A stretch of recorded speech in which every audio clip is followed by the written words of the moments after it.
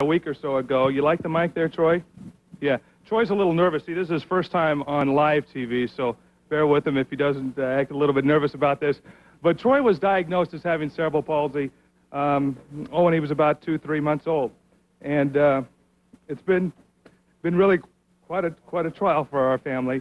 And excuse me if I do break down a little bit, because it's been a very emotional and a hard time for our family with Troy. But this, and please bear with me that I'm not doing this intentional, and I'm not trying to act emotional, but simply that it has been a very hard time for our family having a son with cerebral palsy. Now, my wife and I have been blessed to have 3 children that don't have cerebral palsy, that are healthy, that are strong. And it's putting a lot of things into perspective for us and our family. It really has. And all of a sudden, one thing that's interesting, I mean, you look at a basketball game today that I'm sure a lot of people saw, the Rebels against Oklahoma, and they lost the game. It was tough. It wasn't a whole lot of fun to see the loss. But all of a sudden, things like that, sporting events that I deal with a lot, are put back into perspective when you think of the real-life family situations and things that go on and things that happen.